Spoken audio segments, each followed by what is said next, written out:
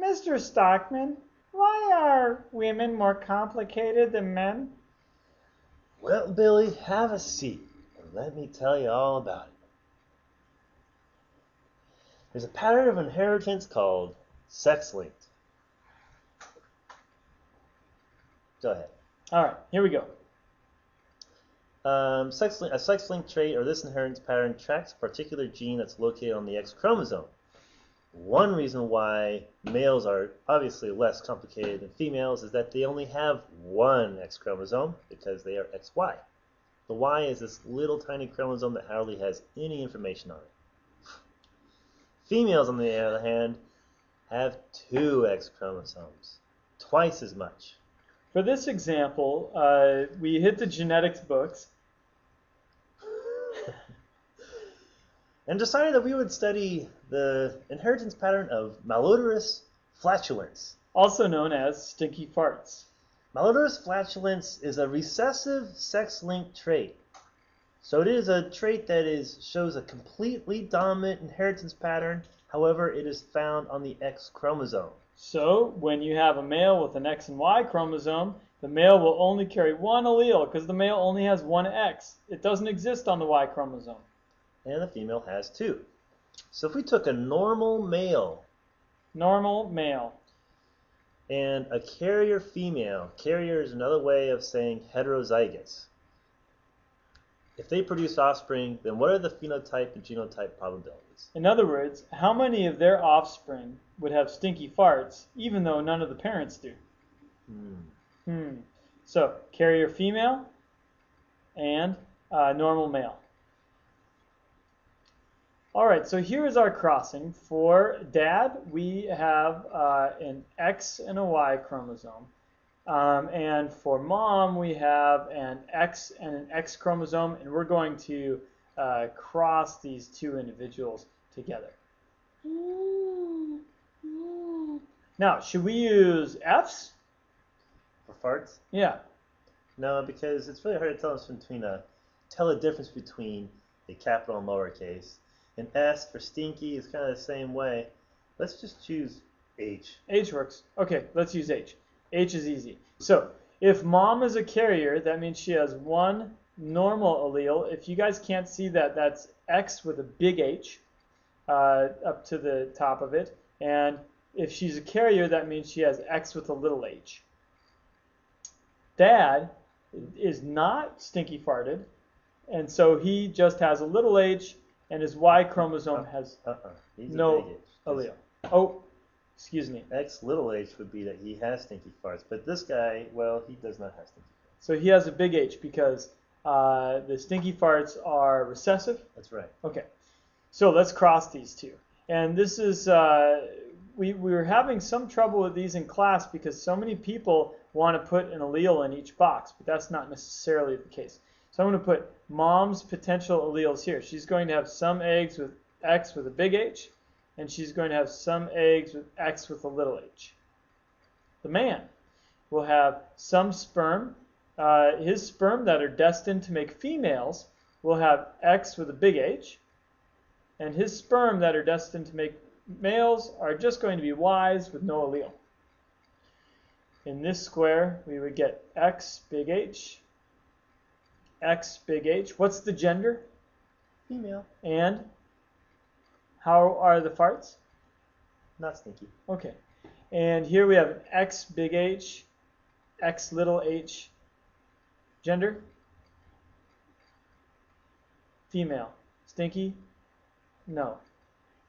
In this box we have X big H and Y. Gender? Male. Stinky? No. And in this box we have X little h, Y. Stinky? Very. Male. Definitely. All right, so here's our stinky male. I'll color him. Putrid orange. Yeah, oh, I need my highlighter. And I'll make him kind of greenish. Fetid. Yeah, oh, God. Malodorous. Malodorous flatulation. Okay. This is not true. Absolutely not. Here we go. percent genotypes? Yes. Looks like we have 4 different genotypes. We have 25% for each. So 25% XX, big H, 25% X, big H, X, little h, 25% X, big H, Y, and 25% X, little h, Y. And our phenotypes, if we ignore gender, we could say that 75% not stinky, 25% stinky. Good? Good. All right, here we go. Oh, is that it? Nope. Okay, next up, pedigrees. Now, let's say that we have a pedigree question on the quiz, and a lot of us are having trouble with that. So in this example, and in almost every example, as long as nobody makes a mistake, the squares are going to be males, and the circles will be females. So here is our pedigree. Pedigrees are cool because you can trace your ancestry through them and try to figure out who has what genes. Where are the problems coming from? So here is a male mating with a female, and then they have children. So you drop a line down, and you draw this line over here, and let's say that these people have 4 offspring, 2 males and 2 females. If you go going from left to right, the first square there is the firstborn, the second square is the secondborn, thirdborn, fourthborn. Okay, and now let's say that one of these males is colorblind. So when these parents produced, they had 4 children, 1 male that was malodorous, flatulaceous, and the rest were non-stinky. Now let's say that the female of this couple mated with a non-stinky male, and they had 3 children. Let's say that they had 2 boys and a daughter, and one of the boys was stinky. So if it's shaded in, it means that that individual is affected by the trait that we are tracking. Affected.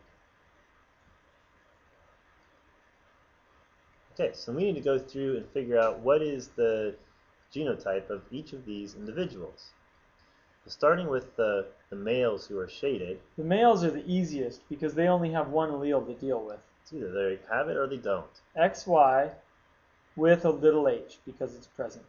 Yeah, because this is a recessive trait we're following. We can do it for the other male down there. X capital H Y because he's not afflicted. X capital H Y for this male. X capital H Y for this male. X lowercase y for this male because he's stinky. And X capital H Y for this male because he's not. Okay. If you look at the first female, if you look at Grandma up there at the very top, Grandma. She has 2 X chromosomes, and she is not affected. So she has at least 1 big H. At least 1 big H. Now, X big H is what this says. Now what's on the other X chromosome? If you look at her offspring, she has produced 1 child who has a little h. Did that come from Dad? It could not have come from Dad. The only place it could have come from was from Mom. So if she's a carrier, what do we do to symbolize that? We put a dot in the middle? Sure. Okay. Let's go over to this individual. Okay. We know that she has 2 X's. She's not affected, so she has at least 1 capital H. X capital H. And she produced an offspring that has a little h. And that little h could not have come from Dad. Dad had a big H. And no H's on the Y. Yeah. So she has to be heterozygous for stinky farts, carrier. Right. Now let's look at this granddaughter down here. Okay. We do not know if We know that she is not a stinky farted, So she has at least one big H. but we don't know what the other one is. And the only way we would know that for sure is if she produced offspring, and if she produced an offspring that actually had stinky farts. Got it? So we could do a Punnett square to solve the probability of what this question mark is.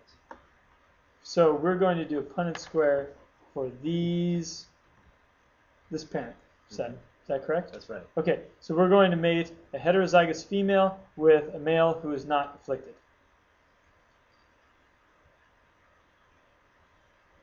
Here we go.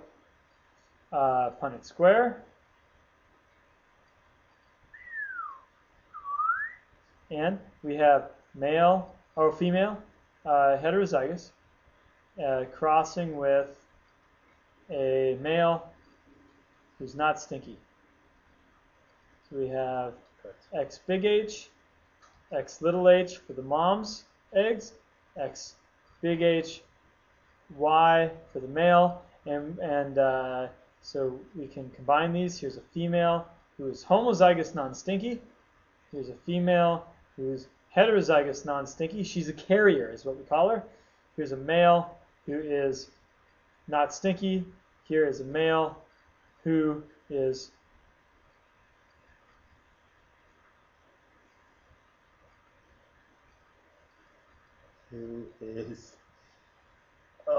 malodorous,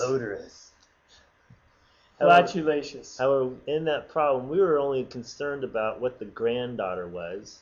And so there's two possibilities of what the granddaughter could be. The granddaughter could be a female who has two big H's, homozygous, or she's a carrier. Or she's a carrier. And she has a 50% chance of being a carrier. Because half of the women produced should be a carrier. Should I write that down? 50% chance granddaughter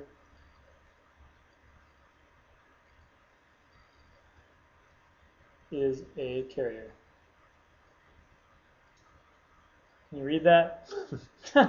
Maybe I shouldn't have wrote it down.